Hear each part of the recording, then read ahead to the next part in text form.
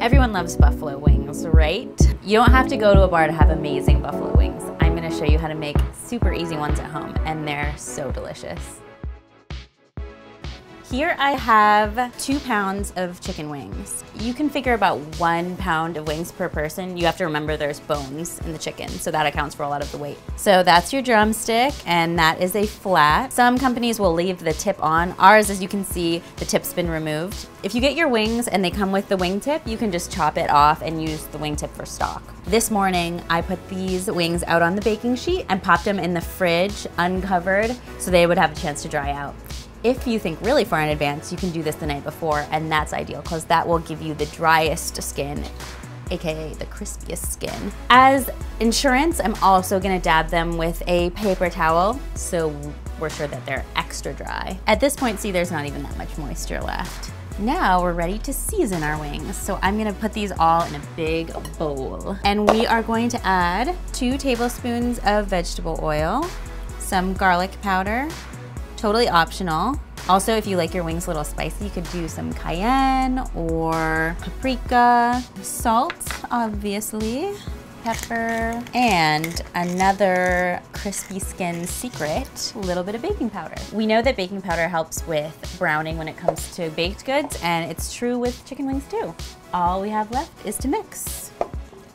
Just make sure they're all evenly coated. And also, I would be a little bit gentle with them. We don't want to tear the skin. I've prepped a baking sheet fitted with another cooling rack, and I put a layer of aluminum foil under the cooling rack. That's just to catch any fat that's gonna render out of the wings while they're baking. Makes it easier to clean up. And we are gonna lay out our wings like so. The good thing about the cooling rack is it allows the hot air to circulate under the wings as well as from above, giving them a more even cook. I like the drums because I feel like there's more meat, but I could be wrong. I want to make sure they don't touch so they have a good amount of room to brown on all sides. We've got an oven preheated to 400 degrees. I'm gonna pop these guys in. They'll take 50 minutes to an hour to bake completely, but I'm gonna set a timer for 20 minutes so I can flip them halfway through. It wouldn't be buffalo wings if we didn't have a buffalo sauce. There's usually just 2 ingredients in buffalo sauce, hot sauce, and butter. But our recipe has a little secret, and that's honey. It adds a 3rd element to the sauce that makes it just ridiculously addictive. It's a great balance because the butter gives you some fattiness, the hot sauce, a lot of acidity and heat, and the honey is the perfect thing to balance it out. So we're gonna start by combining our honey and our hot sauce. We've got a small saucepan here, and I'm just gonna put medium heat on, and we're gonna add our hot sauce and our honey. When it comes to hot sauce, you can really choose your favorite. There's Frank's, Cholula, Texas Pete, they're all delicious. We're gonna wait to add the butter until these 2 are thoroughly combined because we want the hot sauce and the honey to really combine. We're even gonna bring them up to a simmer, and it is time to add our butter. Now we're just gonna stir it in until it's fully melted. Something about the hot sauce and the butter combining, it makes you crave wings. Once this is completely melted, I'm gonna bring it back up to a simmer, and we're just gonna let it thicken a little bit. Another great thing about adding the honey is when we pop the wings back in to broil, the honey gets kind of caramelized and makes them so good. So we'll set this aside until our wings are ready. It's been 20 minutes, and it's time to flip our wings. So I'm gonna pull them out, looking good, getting some color, but not quite ready yet.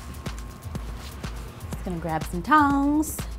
Back in the oven they go for about 30 more minutes, or until they're golden on the outside and cooked on the inside. It's been an hour and our wings are ready. Look at that crispy skin.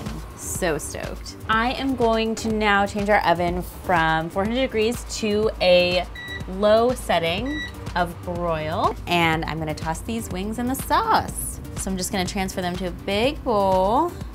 Careful not to rip the skin. We are gonna pour all of our sauce on top of the wings now and just get them fully coated. And I'm just gonna give it a gentle toss. Again, I don't wanna break that skin, but we just wanna make sure our wings are fully coated. You could totally serve these as is. they would be delicious. But we're gonna pop them back in the oven and give them a broil so they get a little caramelized, a little sticky, so good. All right, looks good. So we're gonna bring back our baking We're gonna bring back our baking We're gonna bring back our baking sheet that we used before and put them back on in a single layer. Because there's a little bit of sauce left at the bottom of the bowl, I'm just gonna take a silicone brush and give all of them a little bit extra. I don't know about you guys, but I love super saucy wings, so the more times you can brush them, the better. Dang, these look good. Our wings are super sauced, and it's time for them to go under the broiler. I'm gonna put them on the top rack, and we're gonna let them go for like maybe 2 minutes. The broiler can be kind of a testy thing, and every oven has a different broiler. So I'm just gonna stand here and stare at them. So really keep your eye on them. Make sure they're not burning. They're ready. I've been watching carefully, and they're just about perfect. They took on just a tiny bit of color, and they look great.